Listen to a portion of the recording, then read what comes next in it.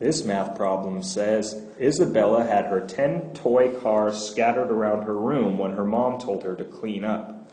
Isabella lined her toy cars up. How many toy cars does Isabella have now? So it says before and after. I know when it wants to know how many cars Isabella has now, it's talking about after she cleans up her room. Now if she had 10 toy cars to start with before, and we can count them, 1, 2, 3, 4, 5, 6, 7, 8, 9, 10, and all she does is line them up, she's going to have the same number of toy cars that she started with, which is 10. She didn't lose any or find any new ones. All she did was put them in 2 nice clean lines for her mom. So let's just count to make sure that we have 10.